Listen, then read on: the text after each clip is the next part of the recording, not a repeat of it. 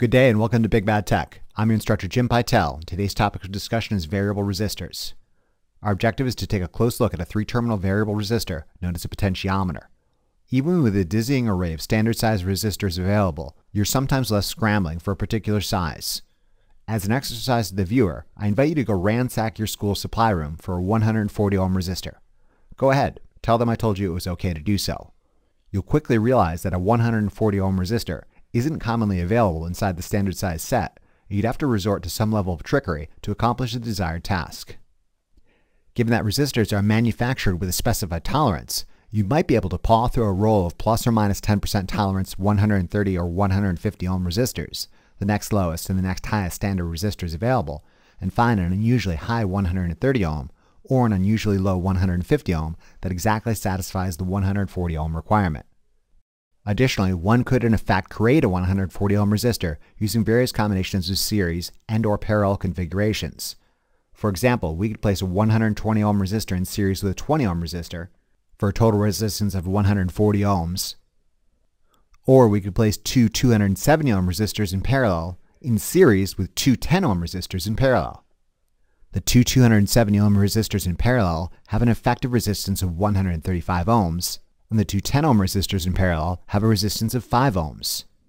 Taken in series, 135 ohms plus 5 ohms yields the desired total resistance of 140 ohms. It should be evident that numerous other combinations of standard-size resistors could also yield 140 ohms of resistance. For example, you could take 7 20 ohms in series, or if you had the patience, 141 ohm resistors in series, all with an increasing level of annoyance and busy work.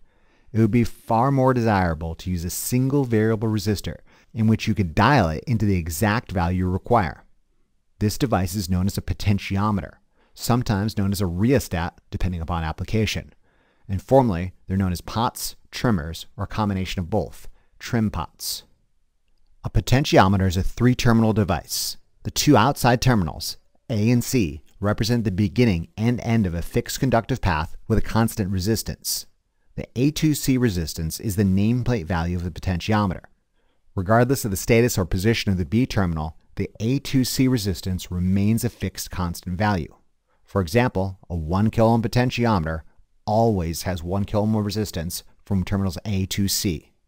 The schematic symbol for potentiometer reveals the purpose of the middle lead B.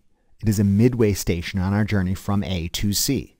What's super handy about this midway station is that the physical position of terminal B is adjustable via a screw, a wheel, a slider, or a knob.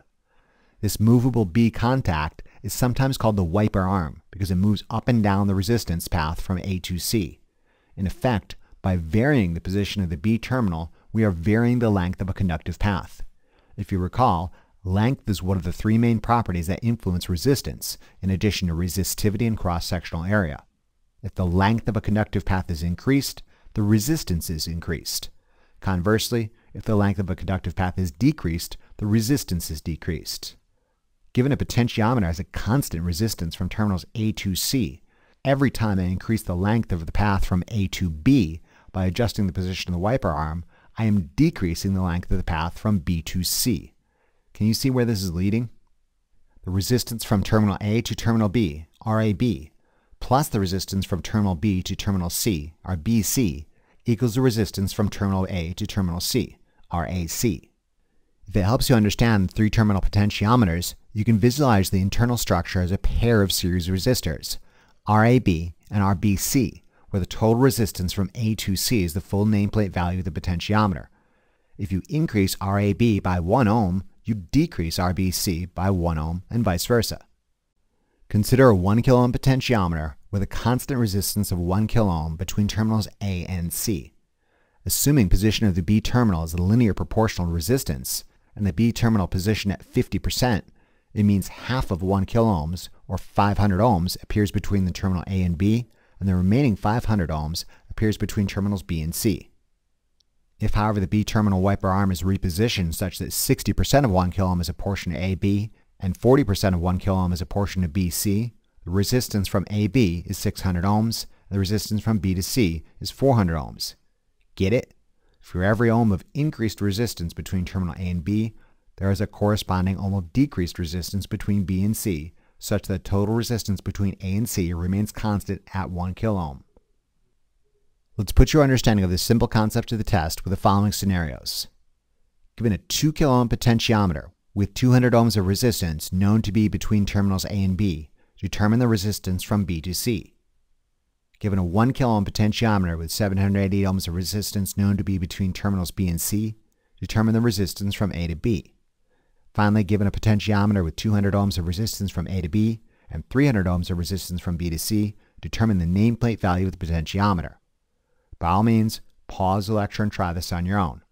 If you're tracking, you should have obtained the following values. If 2 kiloohms appears from A to C and 200 ohms of resistance is known to be between terminals A and B, this suggests the remaining 1.8 kiloohms appears between the terminals B and C. If 1 kiloohm appears from A to C and 780 ohms of resistance is known to be between terminals B and C, this suggests the remaining 220 ohms appears between terminals A and B.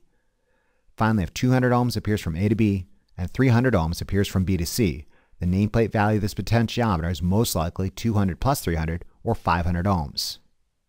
Now that we've got a good idea how the position of the B terminal affects how total resistance is apportioned between the terminals of a potentiometer, let's take a look at how potentiometers are employed in circuits. Consider the following circuit incorporating a 1 kiloohm potentiometer hooked terminal A to C, where the B terminal is positioned exactly in the center. Half of 1 kiloohm appears between A to B, and the remaining half of 1 kiloohm appears from B to C. What is the resistance seen by the source? If you said anything other than 1 kiloohm, please take the time to viciously slap a wooden ruler across your knuckles. Series resistances add up. The source sees the full resistance of RAB plus RBC, which equals the full nameplate value, in this case 1 kiloohm. Although the B terminal is exactly in the center, the B terminal isn't being employed.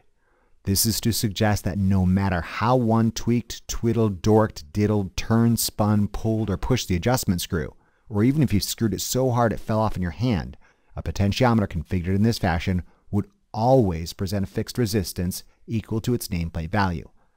We'll examine this particular configuration in later lectures on series circuits discussing voltage division.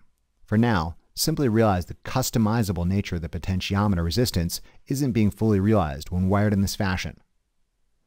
In order to make a truly variable resistor, one must make use of the central B terminal such that resistance is now a variable customizable quantity. Here's one such circuit that allows this ability. Given the B terminal is adjusted to a 50% position, current travels through only half of the 1 kiloohm potentiometer and the source sees 500 ohms of resistance. If the B terminal is adjusted such that 75% of 1 kiloohm appears between B to C, current travels through 3/4 of the 1 kiloohm potentiometer and the source sees 750 ohms of resistance. Similarly, if the B terminal is adjusted such that 40% of 1 kiloohm appears between B to C, current travels through only 40% of the 1 kiloohm potentiometer and the source sees 400 ohms of resistance. Deployed in this fashion, we've in effect created a 2-terminal variable resistor. Sometimes you'll see an ordinary 2-terminal resistor schematic symbol that includes a slanting arrow indicating this is a variable resistor. Additionally, you might see a potentiometer wired in this fashion to create a variable resistor. Note terminals A and B are tied together with a 0 ohm wire. It helps to understand this configuration if we again visualize the potentiometer as 2 series resistors, RAB and RBC. If terminal A and B are tied together with a 0 ohm wire, we've effectively shorted out RAB. Any current will be routed around RAB, however it must still travel through RBC, such that the potentiometer effectively yields a resistance equal to only RBC. Regardless of the schematic employed, stop to consider the consequences of sliding the B terminal from one extreme to the next. Let's say the B terminal is adjusted such that 100% of 1 kiloohm appears between B to C. At this upper extreme, the source would see 100% of 1 kiloohm and current might be regulated to a manageable small value. However, if the B terminal is adjusted all the way down, such that 0% of 1 kiloohm appears between B to C, at this lower extreme, the source sees no resistance, and current might swell to an uncontrollable, dangerous level. The point is, pay attention and don't drop resistance too low, otherwise you might damage your circuit, your equipment, or yourself. Take your time and think about it. Really think about it. Take your time and think before you act. Don't just randomly push buttons, pull wires, turn screws, and hope it works out okay. Moving on. Consider potentiometers in the following circuits. In the first circuit, consider a series combination of a 560 ohm resistor and a potentiometer adjusted such that 70% of 1 kilo or 700 ohms appears between terminals B and C. In the second circuit, consider a parallel combination of an 820 ohm resistor and a potentiometer also adjusted such that 70% of 1 kilo or 700 ohms appears between terminals B and C. See if you can determine the total resistance seen by the source for these circuits incorporating potentiometers at these various settings. Also, for each of these types of circuits, series or parallel, consider the consequences of adjusting the potentiometer to the upper and lower extremes. In this case, an upper limit of 1 kilo ohm and a lower limit of 0 ohms. By all means, pause the lecture and try this on your own. If you're tracking, you should have obtained the following values. The series combination of a 560 and a 700 ohm resistor is 1,260, or more appropriately, roughly 1.3 kilo ohms. Let's now consider the upper and lower extremes for the series configuration. When the potentiometer is adjusted such that 100% of 1 kilo ohm appears in series with the 560 ohm resistor, the series circuit presents a resistance of 1,560 ohms, or more appropriately, roughly 1.6 kilo ohms. This is the upper limit of resistance achievable for this particular circuit. Conversely, when the potentiometer is adjusted such that 0% of 1 kilo ohm appears in series with the 560 ohm resistor, the series circuit presents a resistance of 560 ohms. This is the lower limit of resistance achievable for this particular circuit. Even with the potentiometer essentially out of the picture, the 560 ohm resistor in series never lets total resistance drop below 560 ohms. This series combination essentially acts as a failsafe to keep at least some level of resistance inside a circuit, thereby ensuring current remains controlled and manageable. Let's now take a look at potentiometers in parallel configurations. The parallel combination of an 820 and a 700 ohm resistor is roughly 377.6 ohms. Let's now consider the upper and lower extremes. When the potentiometer is adjusted such that 100% of 1 kilo ohm appears in parallel with the 820 ohm resistor, the parallel circuit presents a total resistance of roughly 450.5 ohms. This is the upper limit of resistance achievable for this particular circuit. Conversely, when the potentiometer is adjusted such that 0% of 1 kilo ohm appears in parallel with the 820 ohm resistor, the entire parallel circuit is essentially shorted out such that the source sees no resistance. Recall that shorted elements, i.e. 0 ohm paths in parallel circuits, short out the entire circuit such that it presents a minimal opposition to current, i.e. 0 ohms of resistance. All current will be routed around the circuit through the 0 ohm short. Before we bring this lecture to a close, let's check out a couple real-world potentiometers. Here's an example of an inexpensive 1 kilo ohm potentiometer meant for low-power applications and features a small adjustment screw on top. You'll note there is no label clearly identifying the A, B, or C terminals. Not a big deal. We can use an ohm meter to figure out which terminal is which. When I check the resistance between the two outside terminals, the ohm meter registers a constant 1064 ohms, regardless of how vigorously I turn the screw. These are obviously the fixed terminals A and C, and this potentiometer most likely has a nameplate value of 1 kilo ohms. Let's call the top terminal A and the bottom terminal C. If I transfer one lead of the ohm meter to the central B terminal, the ohm meter demonstrates there is 626.6 ohms of resistance between B and C.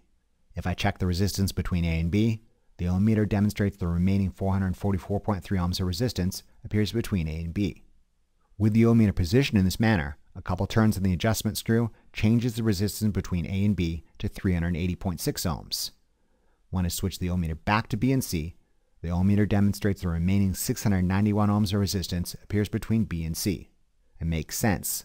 For every ohm decrease on one side represents a corresponding increase on the other side, and vice versa. Here's another example of a potentiometer obviously intended for high-power applications. Rather than use an adjustment screw, this device uses a sliding wiper on a track that clearly illustrates the internal functionality of a potentiometer. When I check the resistance between the two outside screw terminals, the ohm meter registers a constant 106.2 ohms regardless of how hard, far, or fast I drag the wiper along the track. These are obviously the fixed terminals A and C. Let's call the left terminal A and the right terminal C. If I transfer one lead of the ohm meter to the upper B terminal, the ohm meter demonstrates there is roughly 63.7 ohms of resistance between B and C. If I check resistance between A and B, The ohm meter demonstrates the remaining 41.8 ohms of resistance appears between A and B. With the ohm meter positioned in this manner, a gentle slide along the rail changes the resistance of A to B to roughly 78.2 ohms. When I switch the ohm meter back to B and C terminals, the ohm meter demonstrates the remaining 27 ohms of resistance appears between B and C. Again, for every ohm increase on one side, it represents a corresponding decrease on the other, and vice versa. Finally, here's yet another example of a potentiometer.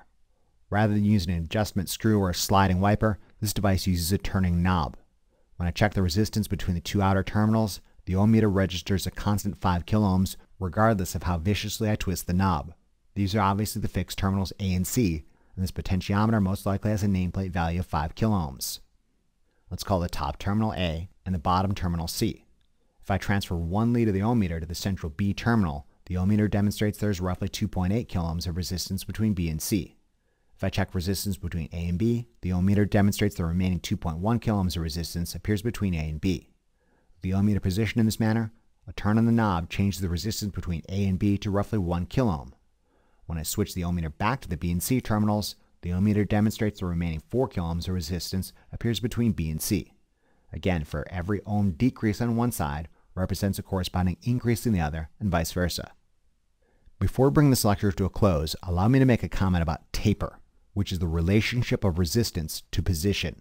There are two types of common tapers, one known as linear and the other known as logarithmic taper. For the purposes of this introductory lecture, we've been assuming a linear taper, where there is a one-to-one relationship between the physical position of a screw, knob, or slider and the resistance.